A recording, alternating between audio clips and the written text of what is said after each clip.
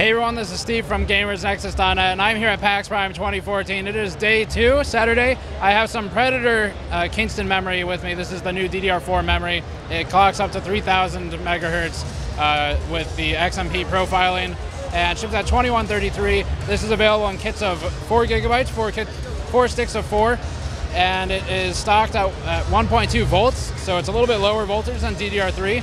And of course has more pins. It says 288 pins. DDR3 was a decent amount fewer than that.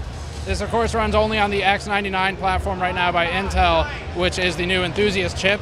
And that just shipped yesterday, or just launched yesterday. We have a video on that. Check the links in the description below.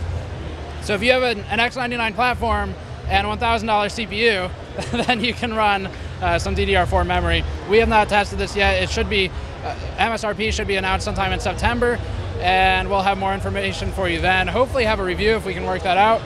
Other than that, Kingston has the rest of their memory lineup defined as Genesis being replaced by Savage, and Blue has already been replaced by Fury. So if you're buying DDR3, that's kind of what you're looking for now, and I've got a review of Fury up online already. So that's all for the Kingston booth. Check the links in the description below for full coverage, and we'll see you all next time. Peace.